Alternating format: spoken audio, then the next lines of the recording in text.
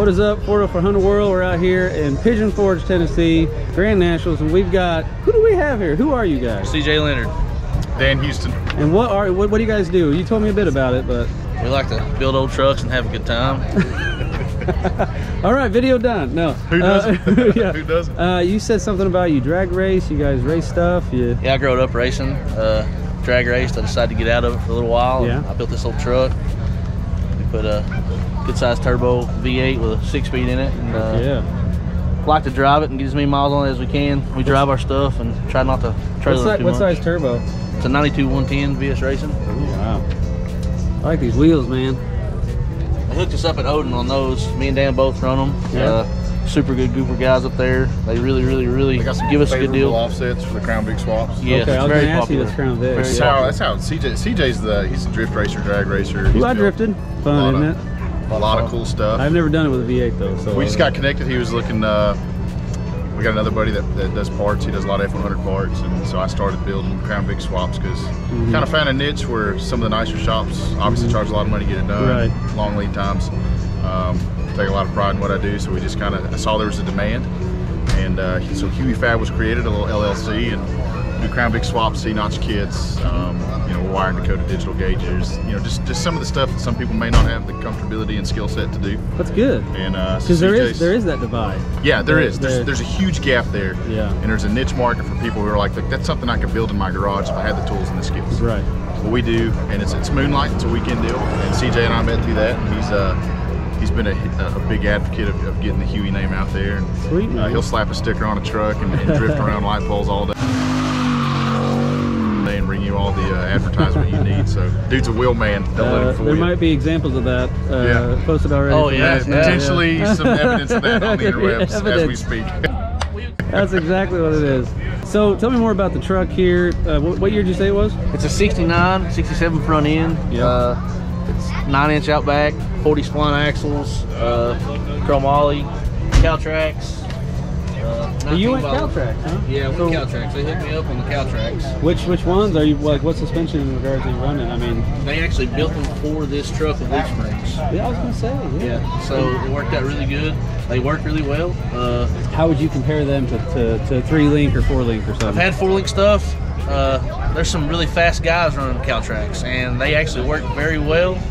I would, if I was on a low budget, even on the street, they work good. Huh. It does really well. They're hidden under here, guys. I've got the QA1 full adjustable gas shocks in the back, and Andrew Peterson hooked me up with some coilovers on the front. With Dan, he done my HUEY Fab. He done all the frame stuff for me, and man, it drives great. I run a few Z06 vets and stuff like that with it, and it's fun. It's on all Holley EFI. It's all Holley digital dash.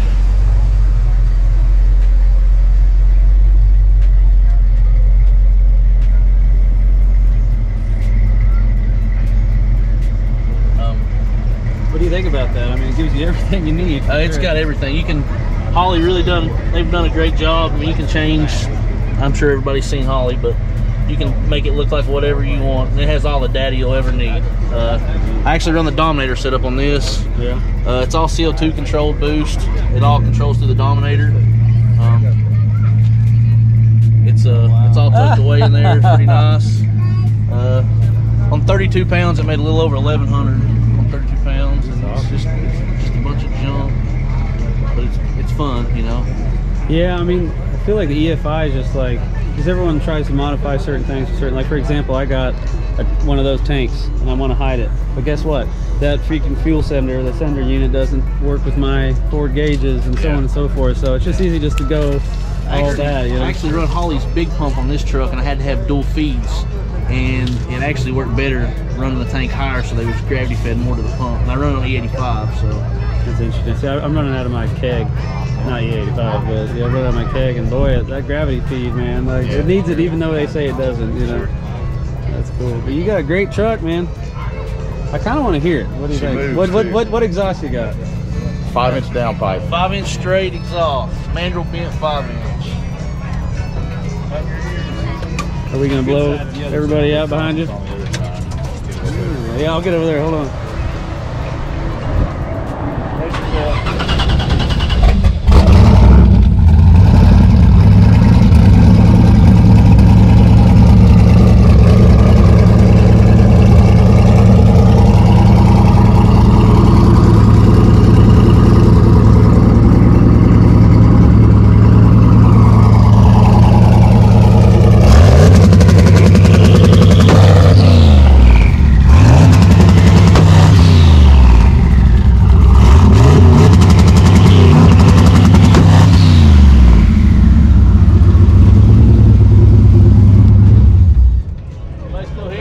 Huh? What?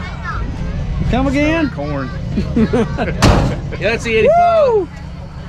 Oh my gosh. It's a Windsor, people. That's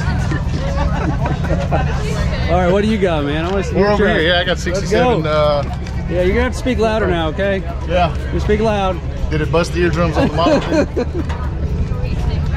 What'd you say? Huh? Can't hear you. Come again? So this is Frank. This is the '67 farm truck I pulled out of a barn lean-to in 2017 outside of Jackson, Mississippi. Yeah. Brought the truck home. I knew what I wanted to do with it. You know, Crown Vic swaps were getting popular. Yeah. Cheaper. Yeah. Well, they were actually cheaper now than they are. Yeah. Cheaper then than they are now because so many people are pulling them out of the junkyard. Yeah. So I knew where I wanted to go with it, and Outcast and Andrew and a lot of people were just coming on the love scene. Outcast, dude. Yeah, He's awesome. And this was this is 4 years ago, so that was still pretty new. And, you were one of the ones that called him and said, "Hey, can you make me some set?" Because that's how he got to start. Was just people like you. Well, it was you could see what okay, I can get motor mounts. I got options. So I need to put one more thing in the video. Yeah. This is his new AKA is Professor Xavier, just so you know. You're supposed to put that on the internet. Does anybody have a wheelchair? No? Okay. Miracles do have.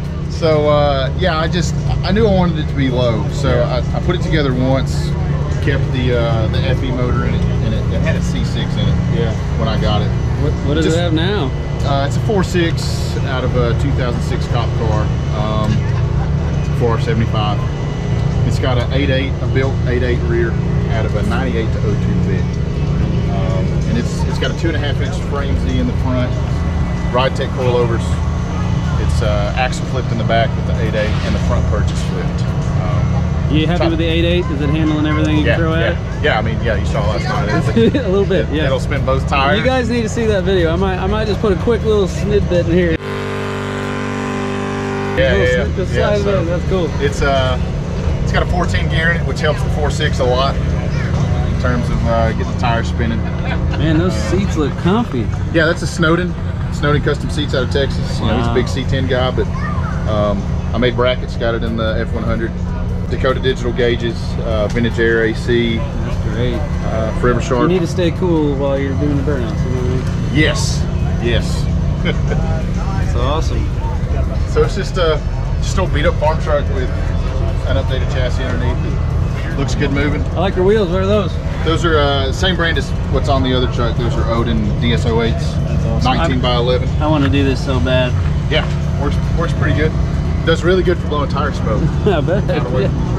That's true. I didn't think about that. Yeah, if you go back to the video you posted, I was looking at it and you can see as the cloud builds and when it hits the exhaust, it just starts pushing it out. That's what makes it sort of make it starts this vortex of tire smoke. You need to screenshot that, man. Yeah, it really just makes some good videos. That's cool. So tell me about this a little bit more. I know you haven't really done anything to it, but no, it's just a stock 4.6. It's running on the PCM. It does good burnouts, but does it do anything else? Yeah, no, it's I haven't. I think we're entertaining going to a racetrack tonight just to kind of see what we can get done. And did you say it was a 2-valve or 3-valve? It's a 2-valve. 2-valve. Now at home I have another chassis I've built for this truck. Yeah. It's 4-link. It's a 5.4 valve out of a Navigator with Australian Falcon Boss intake. Oh yeah.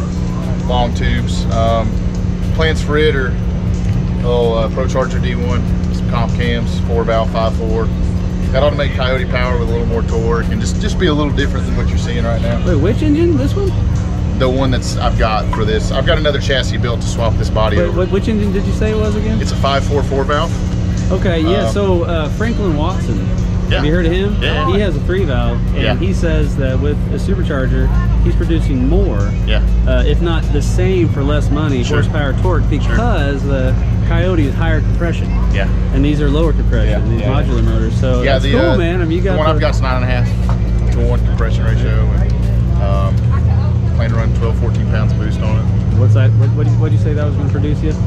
I don't know. I'm hoping somewhere between 500 and 600. We'll find out. Yeah, we'll find out. Hey, do you have like a social media that people can go to? Yeah. So my personal is at DanMan224. Instagram. That's the Instagram, and then the shop's page is at HUEY Fab, HUEY FAB. My Facebook, no truck stuff, just my kids. So not a good spot to see truck content there for me. Do you have anything else? Any other socials.com? No, that's it.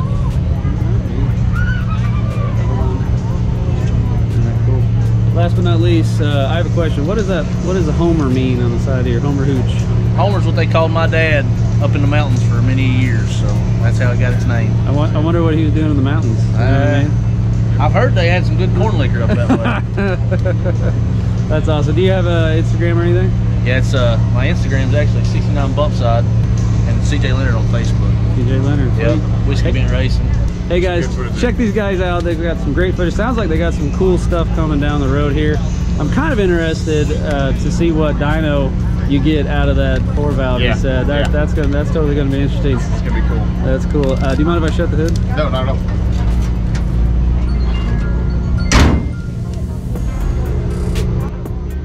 Thanks, guys.